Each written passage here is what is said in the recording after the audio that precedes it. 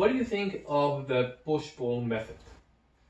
Okay, you're referring to the fact that a lot of bodybuilders group their muscle of their body parts in what they call push-pull. So for example, a tricep exercise would be considered a push, and a chest exercise would be considered a push. So they'll combine those two pushing movements in one workout. And curls, they would call a pulling exercise, and rowing or back, they would call pulling, so they would combine their back exercises with their bicep exercises.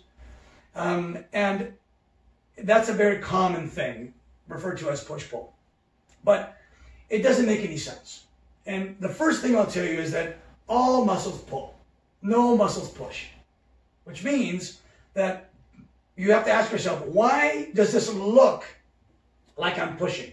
Well, it looks like I'm pushing because this thing is getting farther away from me, right? But what's causing that to happen is the pulling of the tricep, right? The tricep is attached right here. So it is actually pulling. All muscles contract by pulling the insertion toward the origin, and they create skeletal movement. So it's very deceiving, the idea of pushing-pull. For example, let's just say that I'm going to do a flat dumbbell press, right?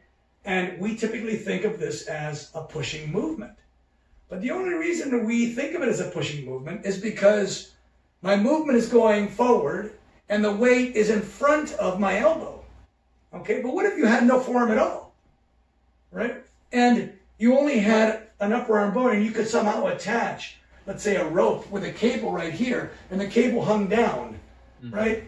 Now that same humeral movement would be called pulling because the weight is behind me, not in front of me. You would say, pull that weight up. So it's ambiguous, right? The pectoral muscle is contracting, it's pulling the insertion toward the origin.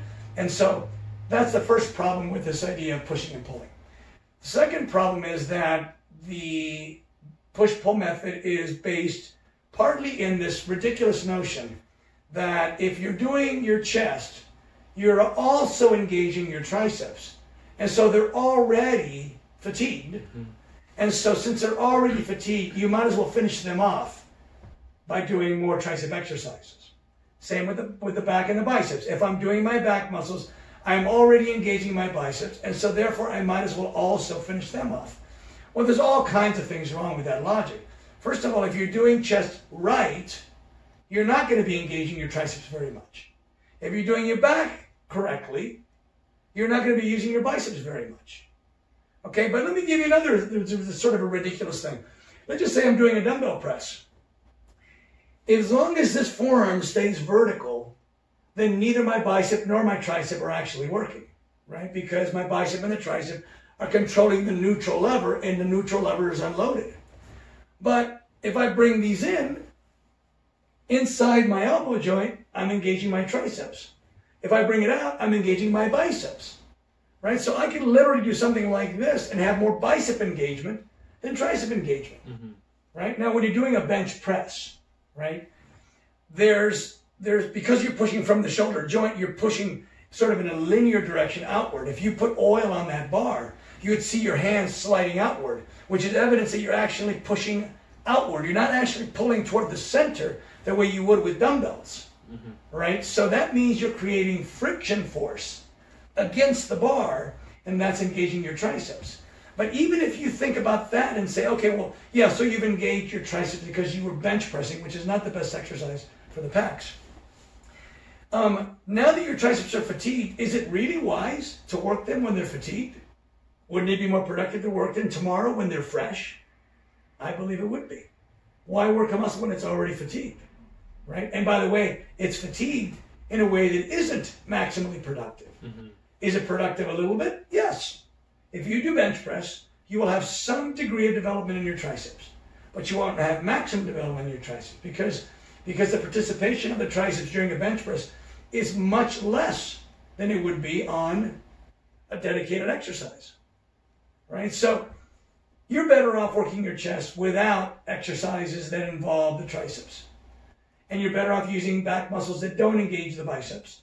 And that's easily explained in my book by just making sure that the secondary lever of the chest and of the back is neutral the entire time. Okay, but getting back to this idea of push-pull, you could ask yourself, well then, if push-pull isn't a good method, what would be a better method? Well, for starters, we have to understand about something called reciprocal innervation. Reciprocal innervation means that you cannot maximally engage two muscles that move a particular limb in opposite directions. So for example, the bicep moves my forearm this way, the tricep moves that same limb in the other direction. Those are antagonist muscles. They oppose each other. You cannot load your bicep and simultaneously load your tricep.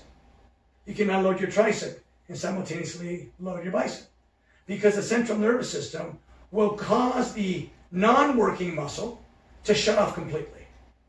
It does so by sending what's called a relaxation synapse to that muscle, telling it to not interfere with the muscle that's on the other side working. This is how we are coordinated.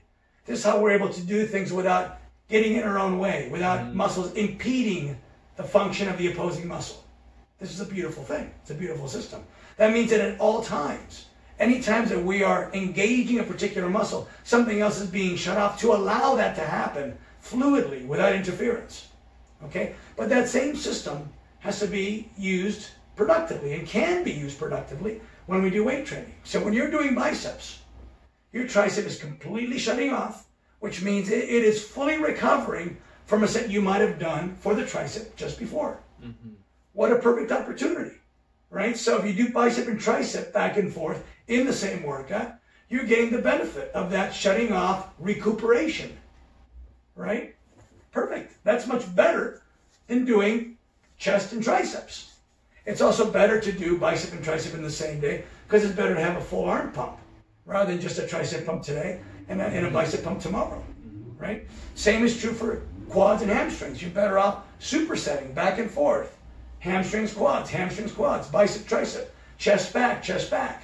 Or maybe not supersetting, but just do your chest and then do your back. Do your biceps and then do your triceps. Both work.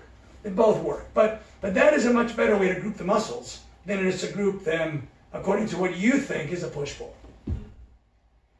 Thank you very much. My pleasure, as always.